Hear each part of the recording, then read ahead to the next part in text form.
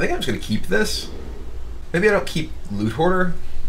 I can turn 2 coin Tinkertown if I want, and then if I want to, turn 3 a Druid of the Claw. Loot Hoarder is fairly bad against the Mage hero power. I'm just gonna keep this.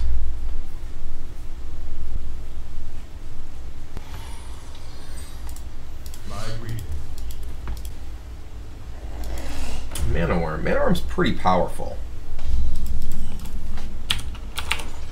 Alright, not gonna do anything here. I'm just gonna say go.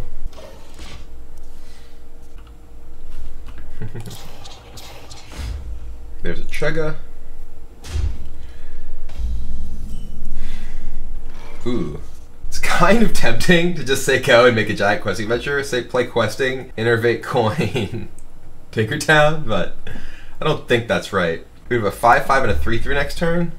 Maybe that is right. I could just Druid of the Claw here, and then just play stuff out from there. We still have a totally reasonable curve, and just have a Druid of the Claw in play. That might be best, actually. Eh.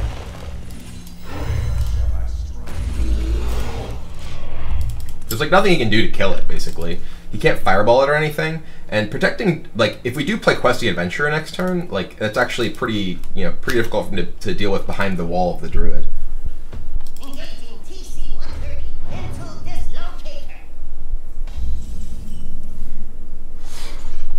So I think I want to attack into this, because if I kill the Snow Chugger, he can't kill my guy with just Frostbolt. It would have to be Frostbolt and something else. Maybe it's not actually right for me to play Questing Adventurer this turn, because if he does kill this, then he can eat Questing Adventurer. Though then I do potentially have a swipe next turn. Like if I attack here, he still has to do 4 damage to this, which he can, I mean, if he has a Fireball, he can do. I think I do want to play Questing Adventurer, because it's not going to get better. No, I think I'm just going to play Tinkertown, because there's no way for him to just like, eat a Tinkertown.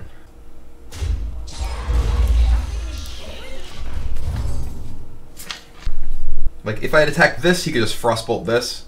This way. Oh, Water Elemental. Okay.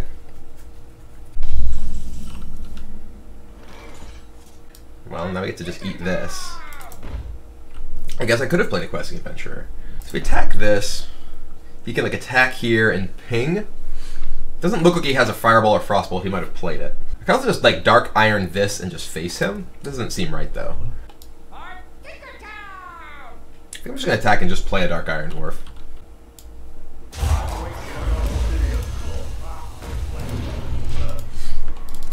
This way, he has no like good just like trade down targets. Like he can attack here and ping. That uses his turn pretty inefficiently. Or he can just attack into it this. No, okay, so okay, a charge. It's not bad.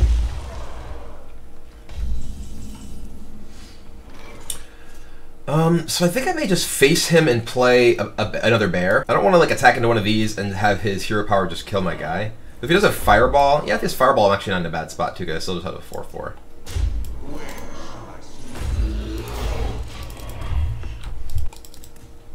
I did see the new Blackrock Mountain cards. I'll be writing about them for BMK Gaming soon. I haven't quite had an opportunity to do so just yet.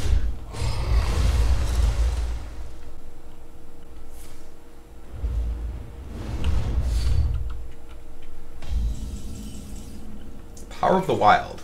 So I can Dark Iron this, Power of the Wild my team, and kill his guy. I could Power of the Wild my team, attack this, swipe this guy, and kill everything.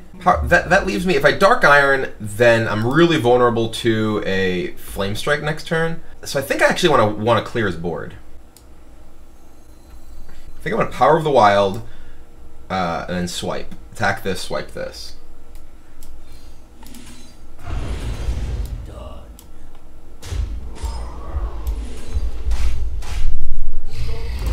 He can still Flame Strike me, but now he has nothing in play, and I get to play Ancient of Lore into his empty board. There's Flame Strike. And I will play Ancient of Lore into his empty board.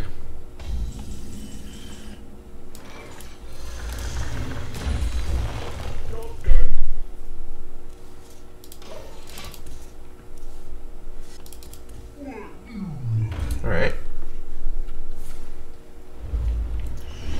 So we can Dark Iron this into this. I think I may play Questing and Dark Iron. That leads me to potentially get a big Questing over the next couple turns. I'll have 9 mana next turn, which will let me play like this plus this or something. I can also potentially get Questing Wild Growth. Maybe it's actually, maybe I just play Dark Iron and then Chillwind, and I can save Questing for when I can Wild Growth multiple times in one turn and get it huge. That might be best. It also just like gives me a bigger board that he has to deal with right away.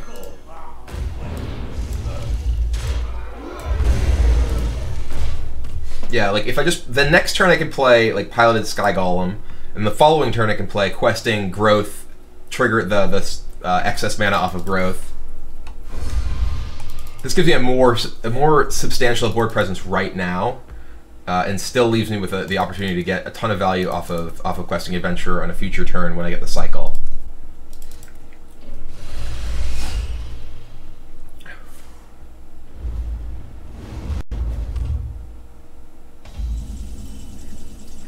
So I kind of just want to trade here so he doesn't have the opportunity to possibly Flame Strike me again. Also, it keeps my Piloted Sky Golem safe from getting attacked. Just gonna kill this. I'm gonna play this guy now because he's gonna start growing. I can save this guy for next turn. The second Flame Strike, it's actually not horrible for us because we still have this.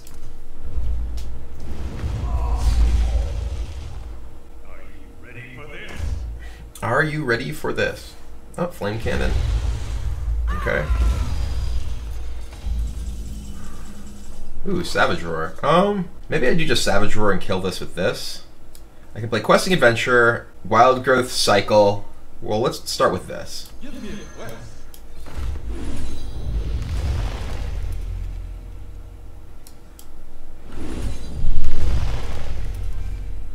Dark Whispers. I don't really... No, Savage Roar's kind of a waste here. I can just play this and Hero Power, like attack this in and Hero Power attack it.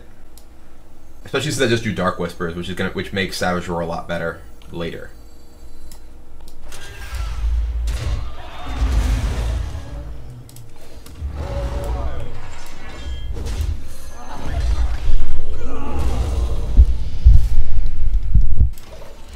Can I fix the echo? I just turned my speakers out. I probably should play with headphones, but yeah, I want to get this combo off. It may not be the best plan, but it'll be awesome if it happens. I did play poorly around Cone of Cold there. Another Flame Strike. Yeah, if Dark Whispers were Tree of Life here, it would kill both players. All right. Well, I'm gonna hope he doesn't have a third Flame Strike. Wisp value. We're going for it.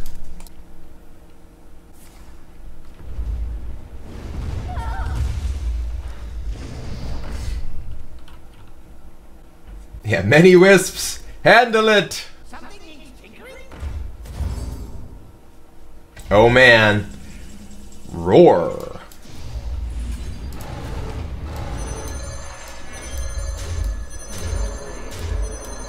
Listen to that sound effect.